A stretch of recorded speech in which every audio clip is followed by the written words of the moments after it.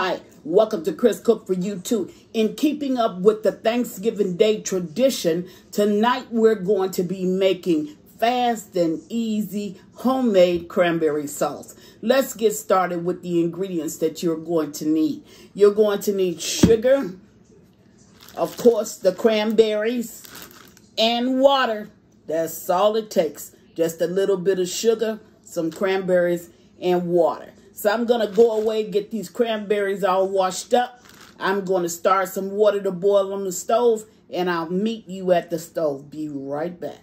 Okay, now I'm at the stove, and as you can see, my water has already begun to boil. So I'm going to go ahead and add my sugar to this.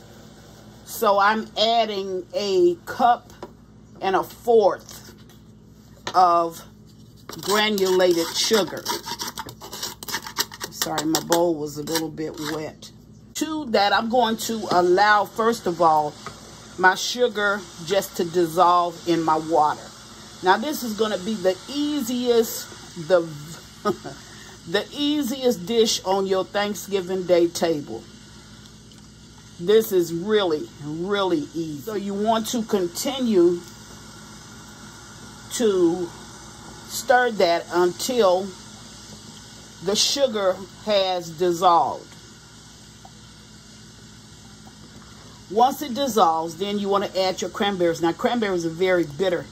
So once you add them to this sweetened water, that's what's going to help to sweeten the cranberries up.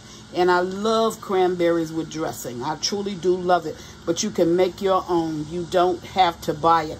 If you want to put a twist on it, you can add a little bit of orange juice. That'll put a nice twist on it.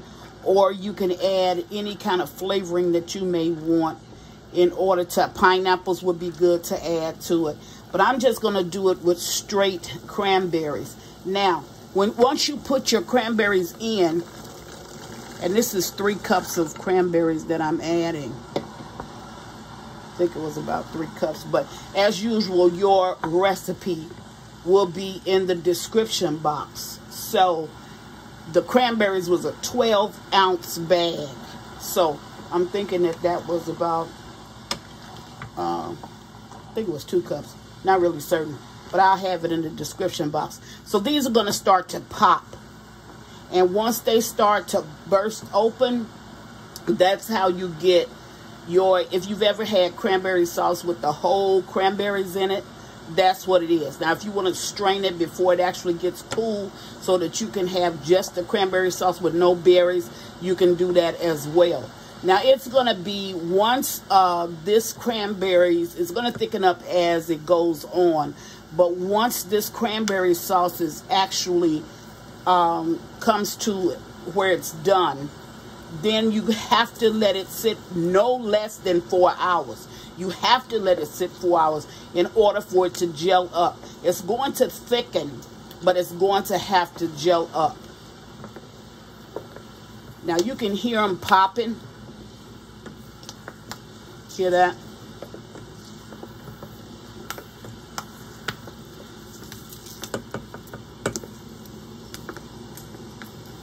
They're bursting open.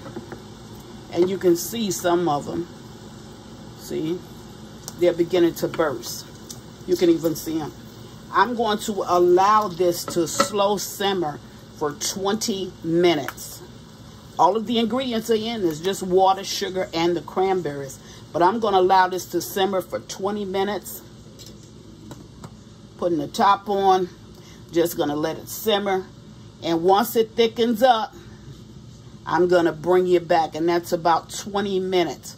So I'll bring you back in 20 minutes and show you exactly what this looks like. But from now on, you can make your own cranberry sauce. None of that canned stuff. Be right back. Okay, it's been about 20 minutes, so I'm back at the stove. And see how it's thickened up? See how good it looks?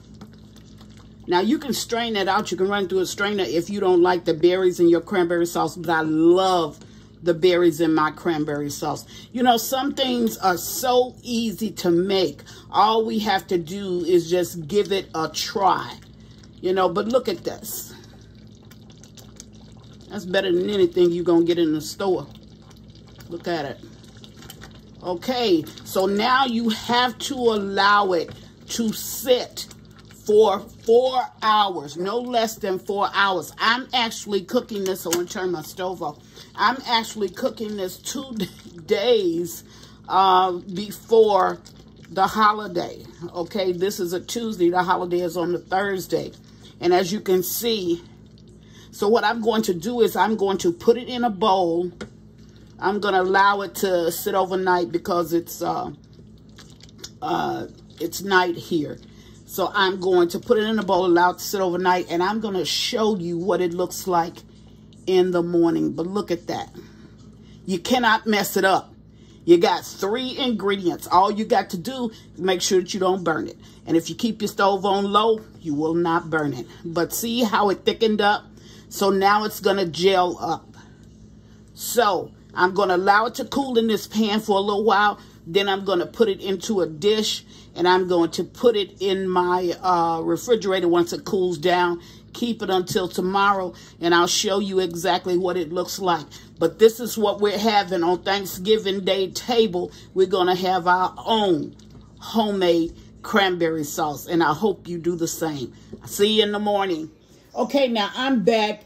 And I'm going to go ahead and end this video because you can see right now what it is that I'm saying about it needs to sit for 4 hours. I didn't put it into the refrigerator yet. The only thing I did was just put it in a bowl, and I allowed it to just sit until it would cool off because it's still a little bit warm. It's not very warm, but it's still a little bit warm to the touch. But I wanted to show it to you. See, it's not solid because it's moving just a little bit. But you see how it's thickened up, and it tastes delicious. I mean, it's oh so good. Of course, I had to taste test. So that's exactly what I did. But you see how it's actually solid?